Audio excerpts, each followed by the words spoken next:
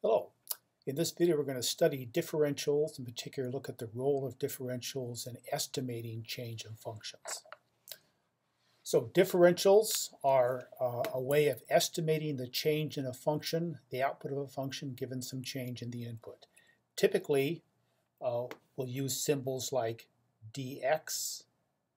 You'll also see dy and maybe df to represent differentials. Normally, dx, which is also often referred to as delta x, will be the change in the input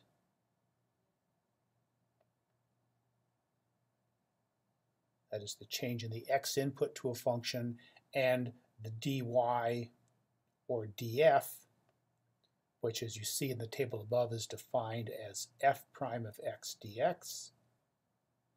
This is an estimate of the change in the value, the output value for f. Okay.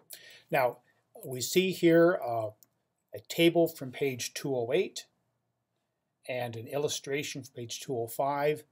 The illustration from 205 kind of illustrates the top line of the table. You should know the items in this table very well and understand this terminology: absolute change, relative change, percentage change. We'll do some examples with that, but also know in particular how this top line relates to the picture down here. The picture is an illustration of what goes on in that top line. So let's take a closer look at the notation, particularly the top line here. So although, as we said, dx, and in the past we used delta x, these two things are interchangeable. Dx, delta x represent the change in the input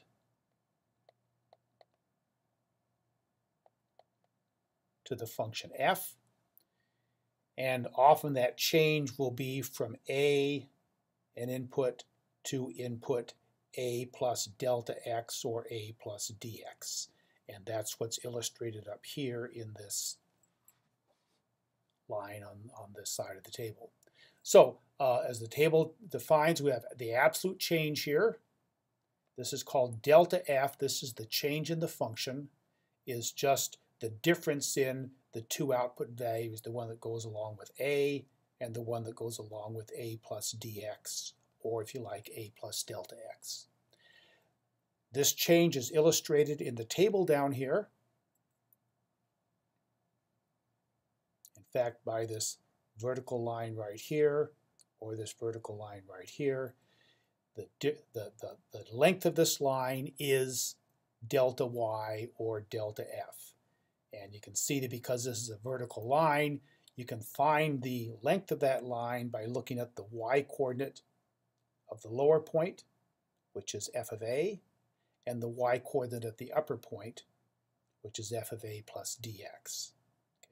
So we're taking a look at these two y-coordinates, and their difference is the change in the function. Okay.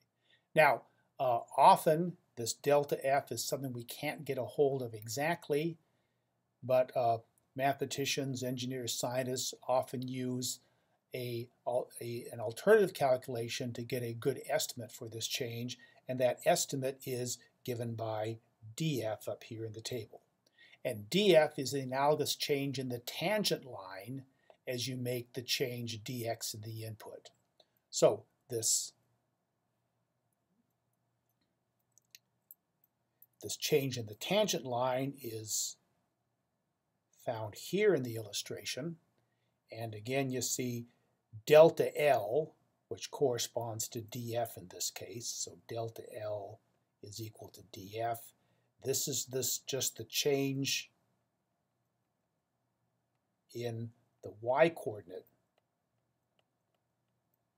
of the tangent line. Okay.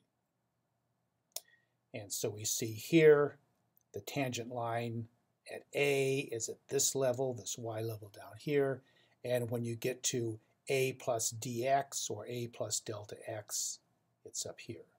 Now, the nice thing about working with a tangent line with a line is we know that this line has slope of f prime of a. And because slope is rise over run, the slope f prime of a for the line is the rise over the run. And again, you can look back in the picture and see the rise is the delta f, or delta L, excuse me, and the run is the dx or delta x. And so when you solve for delta L here, by multiplying both sides by dx, you see delta L is given by f prime of a dx, and of course that's what we see over here. Now notice, although dx and delta x are considered to be the same thing, when you look at the change in the output, delta f and df, those are different. One of them represents the actual change in the function value, again given by this purple line, and the other represents the change in the tangent. Now, essentially the big idea behind differentials is this, is that if you know the value of f at a point A and want to estimate the value of f at a nearby point A plus dx, if that calculation is too hard, you might be just as well off by instead giving the output for the tangent line at that point A plus dx. We'll see an example of that in just a moment. So the study of differentials is often a way of looking at tangent line approximation. And again, notice that as dx gets smaller and a plus dx move towards a, the difference between the tangent line output and the f output gets smaller and smaller. So let's take a look at an example then of how this can work out in practice.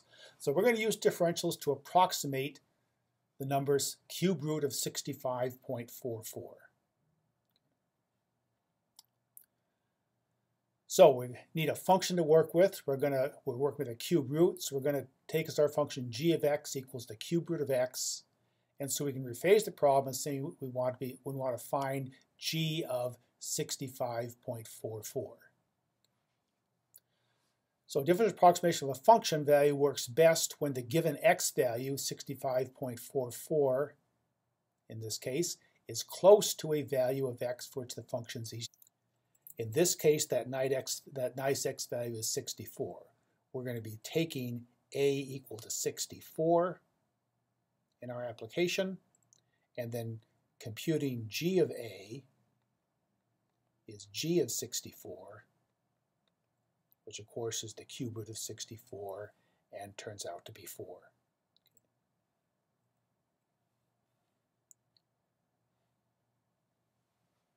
So in the language, setting up for the language of differentials, we can say the following. The cube root of 65.44 right here, that's g of 65.44, and we can write that as g of 64. There is our nice point, and then plus what's going to amount to our dx, or change in the input, 1.44. Now we can add 0 in a special form. G of 64 minus g of 64 is 0. We see those two items here and here. And so this top line is equal to g of 64 plus the quantity g of 64.144 minus g of 64. The two g of 64s cancel to give you back the top line. And now in the language of differentials we saw in the previous slide, this is g of 64, and we recognize this from that table on page 208 as just delta g. Okay. Now, typically in these problems, delta g is hard to calculate, and so we're going to do this with an estimate. So again, looking back at page 208, or the previous slide, just to get our bearings here, we've taken a to be 64. That's the nice point at which we can evaluate the function. the change in A, the change in the input, is 1.44. That gets us to G of 65.44. In the future, we're going to call this change dx also. And then finally, the delta G is just the change in the output value from the nice point, G of 64, to the point of interest, 64.144. Now again, looking back at our table, the purpose of differentials in this case, or the use, is to approximate this change in G by a simpler computation. And as we saw in the previous table, we're often going to use the estimate change in G is equal to the differential dG up here, and dG is defined to be G prime of x dx. In other words, this is the change in the tangent line as we move from 64 to 64 plus 1.44. So again, this is the change in the tangent line, and we use that to approximate the change in the function. Now we can do this calculation. We know what G is. It's the cube root of x. So this application then will give us, so solving for G of 65.44, the cube root of 65.44, leads us to this expression. And here we have, this is really the cube root of 65.44. And again, as we saw up here in this top line on the right, we're approximating this change by dg, which is G prime of A dx. So if we solve this expression with the approximation sign for G of 65.44, we come up with cube root of 64 is approximately G of 64 plus G prime of 64 dx. Now it's just a matter of doing the calculations. Compute G prime of x first. G prime is the derivative of x to the 1/3, that is the cube root, 1/3 x to the minus 2/3, or 1 over 3 times x to the 2/3 power.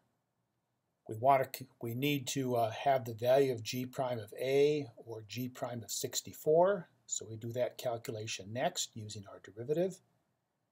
We have 1 over 3 times 65 to the 2/3, or 64 to the 2/3. 64 to the 2/3 is the cube root of 64, which is 4 squared, which gives us 16. So 1 over 3 times 16, or 1 over 48. Now we're going to place this number in the above calculation. And we get our estimation. Cube root of 65.44 is G of 64 plus G prime of 64 dx. And now we can fill in the numbers. G of 64 turns out to be 4. The derivative G prime is 1 over 48, and the dx is 1.44. And that gives us a final result, or number here, of 4.03. So the differentials lead to the approximation. 65.44 is approximately 4.03. Now you should check this with your calculator. Plug in 65.44 in your calculator, take the cube root. How close are you to 4.03? Is this differential a good estimate? Now we're going to take another look at this problem, okay, and another perspective on it. As we mentioned earlier, differentials are a way of talking about the tangent line approximation. So we're going to do this same problem again, approximate the cube root of 65.44. We'll use the tangent line approximation and show that this is the previous solution, just with different notation. So let's start by looking at the graph of the cube root of x and the tangent line to the graph at the point 64, 4. So these are illustrated in the graph here. Here's the point 64, 4, input of 64, output of cube root of 64. And the reason this approximation is so good is this graph really is the graph of y equals the cube root of x. That's in blue, and the tangent line, which is in orange. You may have to look pretty carefully, but you can put your face right up to the screen and look, and you really will see two graphs there, a blue one and an orange one. So it looks like from this graph that the cube root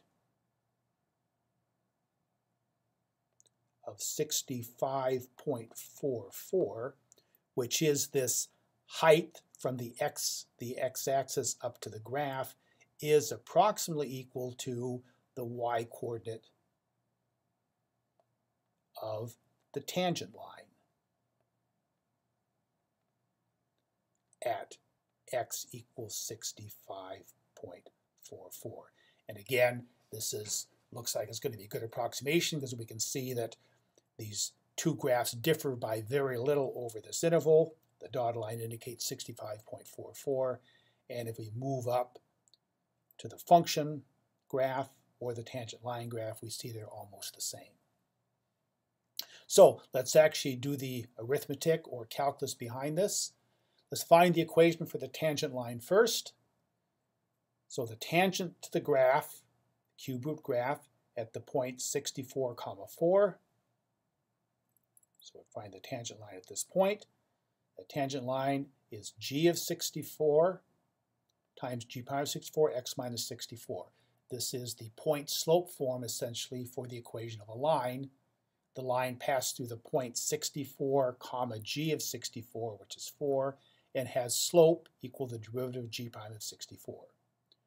We computed this derivative before. We got 1 over 48, and the other numbers are easy to fill in.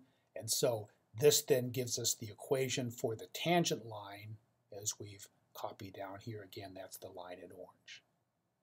So we're going to use the y value of the tangent line at this point, 65.44.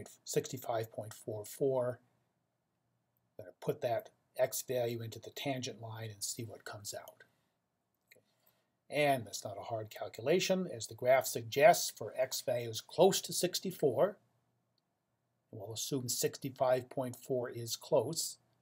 The y value for g of x, as we see, is close to the y value for the tangent line. And we can actually see that right there. It's hard to tell the difference between the two. So, based on that, the y value of the function, and there's a typo here, this should be the cube root of 65.44 here. Okay. That is g of 65.44, and as we said, we're going to have the function value replaced by the tangent line value, so we take the tangent line equation instead and put in 65.44 there. We get 4 plus 148, 65 point, it's a bad day here, it should have been 4, 4, not 5, 5, minus 64, and that turns out to be 4.03. Now you can see the way the previous solution is embedded here. What we are seeing right here, this is the previous dx, 1.44 when you take that difference, and the derivative times dx, this is the dg we worked with earlier. The earlier solution, we saw that the approximation of the cube root was the cube root at 64 plus the change in the function approximated by dg. So the tangent line approximation really is the same solution. And I hope you enjoyed that.